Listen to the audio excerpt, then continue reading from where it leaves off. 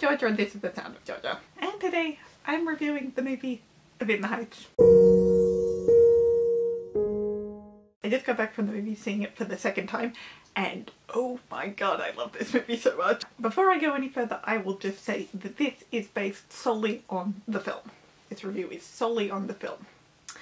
I have heard that it is actually rather different from the musical, but my experience with the musical equals one entire listen to of the cast recording and several watches of that tiny little clip from In the Heights Chasing Broadway Dreams, featuring baby Lin-Manuel Miranda and baby Christopher Jackson. Seriously, they're babies! Look at them! But we're not looking at that, there's going to be no comparisons to that, because I really don't know anything about the stage musical all that much. Certainly not enough to know how they are different, because I've heard they are actually very different. So there's a lot going on with the plot either way, so all I'm going to say is this tells the story of, I don't know how long, a few months. The first act is set over 3 days, but then the rest of the show goes on for a bit longer. So it's about what happens in the community of Washington Heights during that time. I'm not going to go into any specifics because there's a lot of people doing a lot of different things and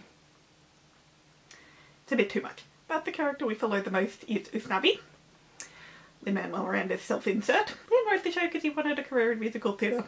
Usnavi's a self-insert, case closed. And in the movie, Usnavi is played by the one and only adorable Anthony Ramos. And I know Usnavi's basically a Lin-Manuel Miranda self-insert, but oh my god, it's like Anthony Ramos was made for this role. Lin even says that he thinks Anthony fits the role better than he ever did. Despite that, there's not really a whole bunch of point going into each individual character and actor, because not only is every single one amazing, but because they're so interconnected, it's almost like the community is one big character in and of itself. Even Usnavi, who we definitely follow more than the others, partly because he's narrating. Yeah, I don't think there was a framing device thing in the original musical, but we have that here. Adding more facial hair does not have the desired effect they were going for of, I imagine, making him look 10 years or so older, but that's not their fault. Anthony Ramos is going to look youthful for the rest of his life. The songs are amazing. No surprise there. It's not like Hamilton where it's entirely sung through. There are definitely scenes where nobody's speaking, but that doesn't mean it doesn't have a bit of a sung through element to it. A lot of the time you can tell it's not just the main song, but they are speaking with a sort of song-like cadence. When everybody's singing together, you can tell exactly what's going on with everyone, and when somebody's singing a solo, you can tell exactly what they specifically are thinking. I think my favourite is probably Vanessa's song, It Won't Be Long Now. I'm gonna have that in my head for days.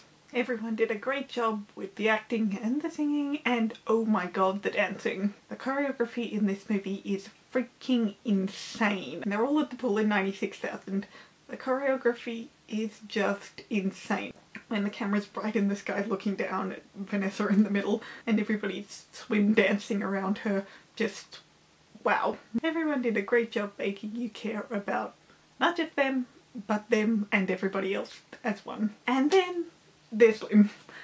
Lin as the Piragua guy was perfect. That was the perfect role to give him. He didn't want to be in the movie originally, which doesn't surprise me at all, but I think giving him that role was a great idea. It's bigger than a traditional cameo, but not so big that you all go, oh my god, Lin's in it, I want to watch Lin. It's not so big that it detracts you from everyone else and you don't care about them because you're just there to watch Lin. And it leads to one of the best post-credit scenes ever. So the Piragua guy's thing is that he's losing business because of Mr. Softy and his ice cream truck, because nobody wants snow cones when they can have ice cream. And Mr. Softy is played by Christopher Jackson, which is just hilarious. And in the post-credit scene, his truck's broken down and everybody's gone back to Lin for snow cones. So original Benny and original Usnavi battling over frozen treats is hilarious. And I imagine since Lin and Chris are such good friends, after the director yells cut, they both just laugh their heads off together. There's one point at the beginning when Nina's singing Breathe that she looks over and Lin's parents are getting out of a car, and I thought that was brilliant. I was in the cinema and I went, oh my god, it's Lin's parents! And when Nina's father, played by Jimmy Switz, is on the phone to the university, the elevator music is You'll Be Back. And if you actually look at the credits, You'll Be Back is listed.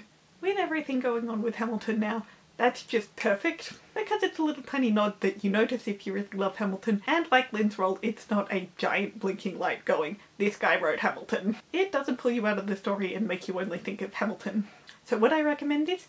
Abso-freaking-lutely. Everything about it is incredible and insane and amazing in one way or another. There's a lot of light-hearted bits and a lot of humour, but there are just as many deep and dramatic and heartfelt moments as well. And it's really all about love.